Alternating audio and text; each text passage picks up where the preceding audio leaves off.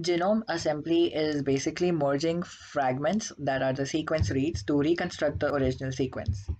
The main challenges that we face over here are that certain sequences may be repeats and there might be heterozygosity, basically different alleles, and we need to know when to differentiate them. There might be imperfect sequencing, that means we have incomplete coverage or certain errors in between, or some very big large genomes with complex structure. It may also be hard to assess the correctness of the particular assembly once we have created it. So there are two assembly paradigms which are the overlap graph assembly and the De-bruijn graph assembly, which deals with building k-mers.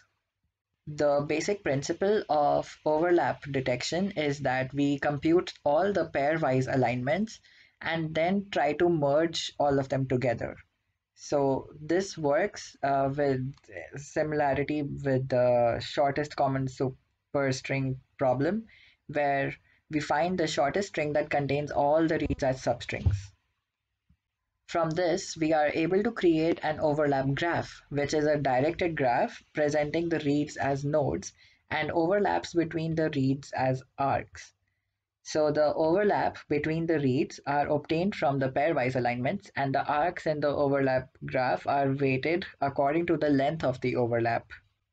Then, in order to find the shortest common superstring with the overlap graph, we find a Hamiltonian path through the overlap graph.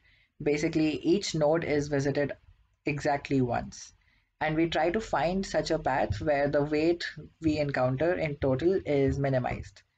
So we can use even the negative edge weights to find the path with lowest cost.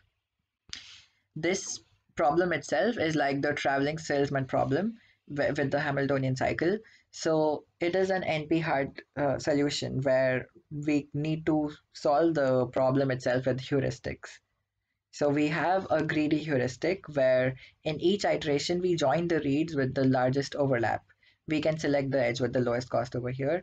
And this can result in a quick answer, but the one drawback is that we can have a collapse of repeats. Like we will not know how many repeats we actually had in the original superstring.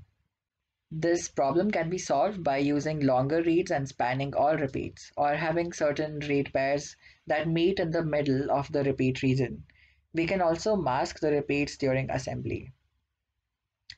We try to simplify an overlap graph by removing redundant edges that skip one or two nodes.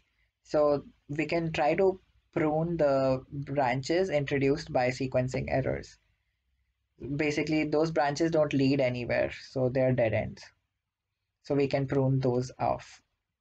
Now the path through such an overlap graph will be the contig, and we can align multiple contigs together to assemble our genome.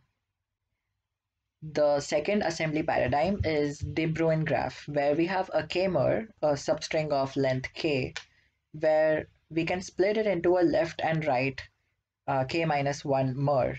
So a node is a k-1 mer, where the arc or the directed edge is an overlap of k-2 between two k-1 mers. We'll cover this in the next picture. An edge corresponds to a k-mer from the input. It can be built in linear time without computing the overlaps. So basic principle over here is that we find a Eulerian path which visits each edge exactly once. In comparison, Hamiltonian path visited each node exactly once. So Euler problem is going to be not NP hard. So this is going to be a linear solution without the need for a heuristic.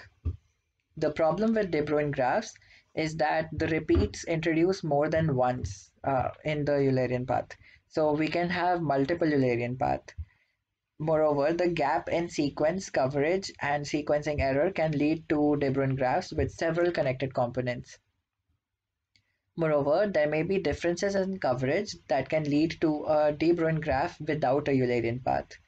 So a workaround these problems is that we present an edge weight and it represents the different coverage. So each distinct k-mer is represented by one weighted edge. Now, the main differences between overlap and De-bruijn graph is that overlap graph needs pairwise alignments to compute the overlap. De-bruijn graph does not require that. Overlap graph has to be assembled with a heuristic. Hamiltonian path is NP-hard because. And the overlap graph cannot handle high read coverage with edge weights because the edge weights already encode the overlap length. So the positive part of the overlap graph over the De Bruijn is that they're able to handle repeats because they do not subdivide the reads. And it is easier to find the reads in an overlap graph. We can search reads instead of k-mers, for example, and De Bruijn graphs requires us to read the k-mers. The output of both these programming paradigms gives us a contig, and the contigs are the output of assemblers. We use the technique of scaffolding in order to reorient and order the contigs by incorporating some additional information. So we can have paired reads where the paired reads can bridge contigs because they may overlap in the middle. So we know that they might be placed close to each other or far from each other. We can have paired reads that can detect contigs assembled backwards. And scaffolding can be formalized as a graph construction problem where the contigs are nodes and linking the read pairs are edges.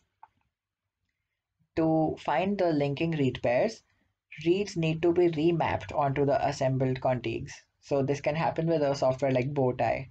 And an ideal output from this should be one scaffold per chromosome. And we get a reordered contig from this. In order to verify the correctness of our assembly, we can try to do uh, checking of consistency. So we need to have consistency of mated reads. The regions with unusual depth of coverage, too high potential collapse of repeat. If it's too low, then there is incorrect join. And if there's a large number of mismatches between the assembled sequence and the sequencing reads. We can also look at accuracy, where the reference genome assembly might be of a closely related organism, and there should be the presence of highly conserved core genes. There can be comparison between the long reads generated for quality control.